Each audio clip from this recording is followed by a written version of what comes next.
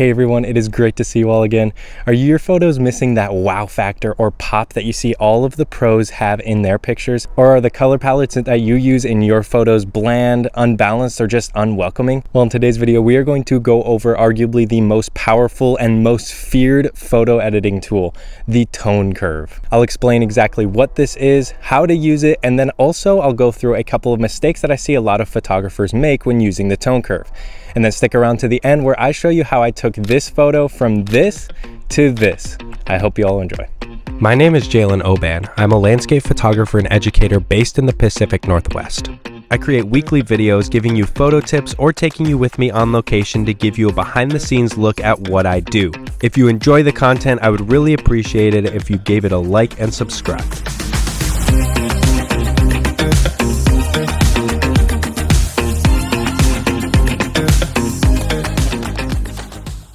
Before we dive into how to use this tool, let's talk about what the tone curve is and then a few variations of it that you're able to use. The tone curve is a powerful tool when it comes to photo editing that allows you to manipulate the brightness and contrast of the colors and tones in your image. They give you total control over the tonality of your image from the brightest whites to the darkest blacks. Unlike sliders that adjust exposure, contrast, or brightness uniformly, tone curves allow for more nuanced control, enabling you to make precise adjustments on specific tonal ranges. Now you may notice that when looking for the tone curve section in Lightroom that alongside the normal gray tone curve, you also have the red, green, and blue tone curves. We'll get to those a little bit later. But for now, let's focus on the normal gray tone curve. The basic tone curve is a graph where the horizontal axis represents the input or the original tones of the image, and the vertical axis represents the output or adjusted tone curve. The tone curve is typically represented by a diagonal line running from the bottom left representing the shadows to the top right representing the highlights. To brighten an image, you can drag the middle of the tone curve upwards, and to darken, you can drag it downwards. More importantly, you're able to use these anchor points to adjust your exposure and contrast a lot more advancedly. Creating an S-curve, as I'm sure you've heard about, increases contrast by brightening the highlights and darkening the shadows. Conversely, an inverted S-curve reduces the contrast. However, beyond the basics, as mentioned before, you're able to use these anchor points to adjust the contrast and exposure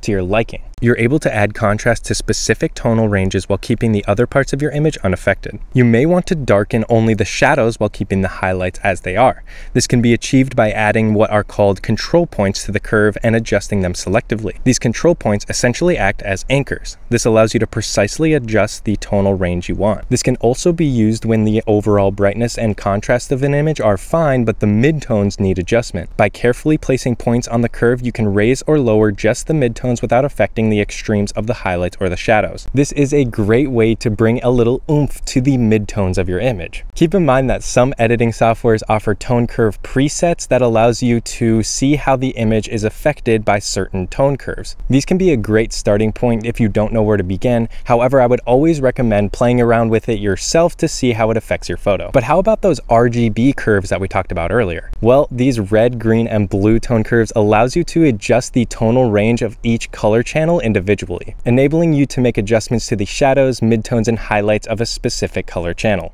This is a great way to blend colors together when you're color grading your image.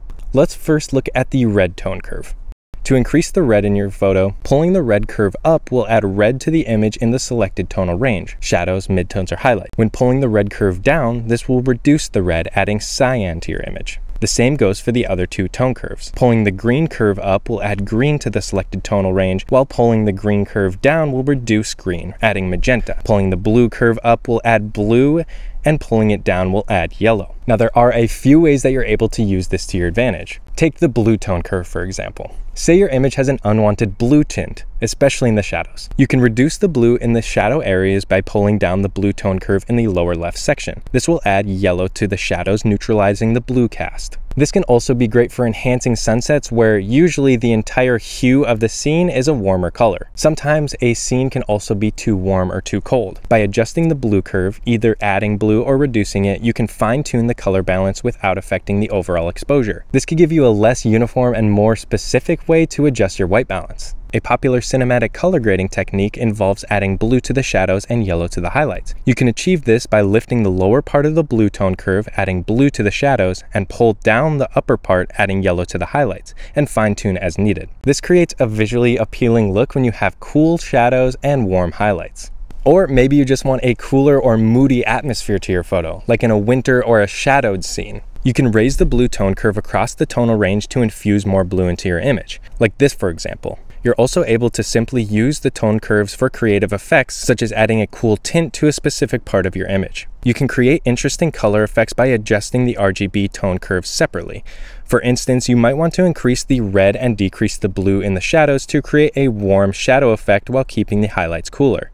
Some more advanced photo editing softwares also offers a luminance tone curve, which allows you to adjust the brightness and contrast without adjusting the saturation of certain colors. This curve is particularly useful when you're trying to adjust the brightness and contrast, but you don't want to adjust the color balance. Keep in mind that for all of the tone curves, small adjustments can make a big impact on your photo. Try avoid making extreme changes unless you're going for a specific artistic effect. For more precise control, try using multiple points on a curve to target specific tonal ranges. Experimenting with presets can help you learn how different tone curve adjustments affect your image. The tone curve is one of the most versatile and powerful editing tools that we have at our fingertips. Mastering it allows you to make both subtle and dramatic changes to your images, from correcting exposure and color balance to creating unique looks. Understanding how to use the basic tone curve and RGB tone curves will give you a deeper level of control over your photos, helping you achieve your creative vision. Take this scene, for example.